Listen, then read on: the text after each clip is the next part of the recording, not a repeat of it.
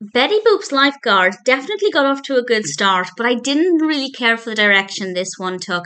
This is, of course, a Fleischer Studios Betty Boop cartoon from 1934.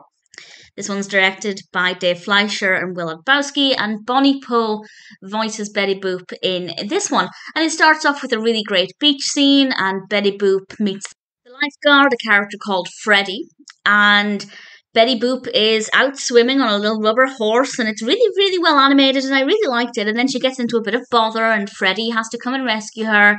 And then Betty Boop ends up underwater, and she becomes a mermaid. And to start off with, I thought this is interesting. It's not what I expected, but then it just took a direction I didn't care for, and the things she interacted with under the water, I didn't think it was a very interesting narrative after that point, and I can't complain about the animation. The animation is beautiful. Even underwater, it is gorgeous. We have very strong images in the foreground, very soft backgrounds. Visually, it's absolutely fine, but the narrative just became really dull to me. And I also feel like we could have spent more time on the beach because what we saw was really well animated as well. And I really liked the design of the beach and, the parasols and various other things.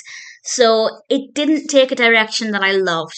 But it started off really well, and the animation quality is really good, and the music in it is very nice as well. So there are a lot of positives about this, but for me, it's not a perfect cartoon. It just took a direction that I personally didn't really care for. Would I recommend it?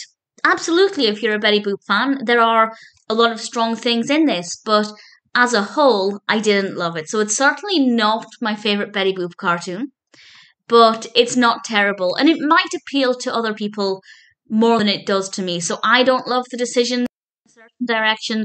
I obviously don't want to spoil too much about what happens in case you decide to watch it, but I think it could appeal to some people.